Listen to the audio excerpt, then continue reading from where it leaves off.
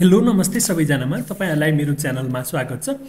आज म एउटा स्टक लिएको छु हिमालयन लाइफ इन्स्योरेन्स। तपाईहरुले देख्न सक्नुहुन्छ यो भर्खरै आएको नयाँ आइपिओ र यसले केही फेजहरु पार गरिसकेको छ। यसले यसरी ओपनिङ भएर यसरी माथिल्लो हाई एउटा हाईमा चाहिँ कारोबार भएर त्यसपश्चात चाहिँ डाउन ट्रेन्ड भएको थियो। यसको करिब 574 मा कारोबार भएको रहेछ हाई र त्यसपछि यो बिस्तारै डाउन ट्रेन्डमा आएको रहेछ। यसरी यो चाहिँ डाउन ट्रेन्डमा यसरी यो डाउन ट्रेन्डमा आएर अब अहिले चाहिँ केही फेज चाहिँ यसरी बढेर फेरि घटेर अब बढ्न सक्ने क्षमता चाहिँ यहाँबाट राख्छ। यो यसरी पहिल्यै आइपिओ आएपछि यसमा चाहिँ विभिन्न कारणले गर्दाखेरि यसको फन्डामेन्टलहरु हेरेर बिक्री गरिएको होला। तैपनि अब यसमा चाहिँ लगानी गर्ने बेला आएको छ। यदि तपाईसँग पहिले नै छ भने त्यसमा चाहिँ तपाईहरु एड गर्न सक्नुहुन्छ र यो एउटा लेभलमा यसरी आउँदाखेरि यसले चाहिँ राम्रो र सस्तो लाइफ इन्स्योरेन्स को एउटा स्टक चाहिँ हामीले आज फेला पारिएको छ। तपाईहरुले पनि यसलाई हेरेर आफ्नो विचार गरेर तपाईहरुले पनि यसमा चाहिँ यो एकदमै डाउन ट्रेन्डमा चाहिँ अझै पनि देखाएको छ। तर यसको हिस्टोग्रामले चाहिँ के भनिराखेको छ भन्दाखेरि अब म धेरै घट्नेवाला छैन भनेर यहाँ चाहिँ क्यान्डलहरु पनि सानो सानो बन्दै गएर फिक्का बनेको छ यसरी। र यो एमएसिडी लाइनले अब बिस्तारै यहाँबाट माथि तर्फ जान चाहिँ दिन्छ होला। यसलाई चाहिँ क्रस ओभर गरेर सिग्नल लाइनलाई क्रस ओभर गरेर माथि जान्छ जस्तो छ। र तपाईले चाहिँ किन्न खोज्दै हुनुहुन्छ भने यो एउटा राम्रो स्टक हुन सक्छ। र सुपर ट्रेन्डमा चाहिँ सेल सिग्नलै देखाएको छ र सुपर ट्रेन्डमा अलिकति ल्यागिङ इन्डिकेटर भएको कारणले गर्दाखेरि यहाँ चाहिँ अब यो अलिकति माथि गयो भने यसले यसमा बाई आउन सक्छ। र तपाईहरुले पनि आफूसँग छ भने थप्नु होला अथवा कुन स्टक किन्ने भनेर दुविधामा हुनुभएको छ भने यो स्टकलाई पनि तपाईहरुले आफ्नो पोर्टफोलियोमा राख्न सक्नुहुन्छ।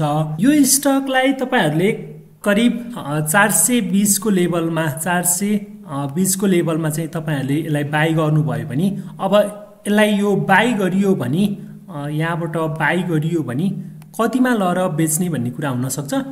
तपाईहरुलाई यो स्टकलाई चाहिँ तपाईले कम्तीमा पनि 420 मा बाई गर्नुभयो भने यो लेभल यसले हाईलाई चाहिँ करिब यो हाईसम्म चाहिँ जान सक्ने सम्भावना चाहिँ यो मार्केटमा चाहिँ यसको हाईसम्म जाने सम्भावना चाहिँ ज्यादा छ। यो हाईलाई चाहिँ टार्गेट राख्नु होला। यो टार्गेट चाहिँ मिट गर्यो भने 570 को टार्गेट राख्नु होला। यो टार्गेट राख्नुभयो भने हुन्छ। र यसको बारेमा अरु भन्नु पर्दाखेरि यो चाहिँ अहिले सामान्य विकली बियरिश सेन्टिमेन्ट भनेर चाहिँ यसरी यो विकली सेन्टिमेन्टमा छ। र तपाईहरुले यसको market capitalisation paid of capital अनि त्यसपछि 52 वीक हाई लो पनि देख्न सक्नुहुन्छ। 52 हाई लोमा चाहिँ यसको हाई भनेको 557 रहेछ भने लो भनेको 374 रहेछ। र अहिलेको यसको प्राइस हेर्दाखेरि 374 भनेको अलिकति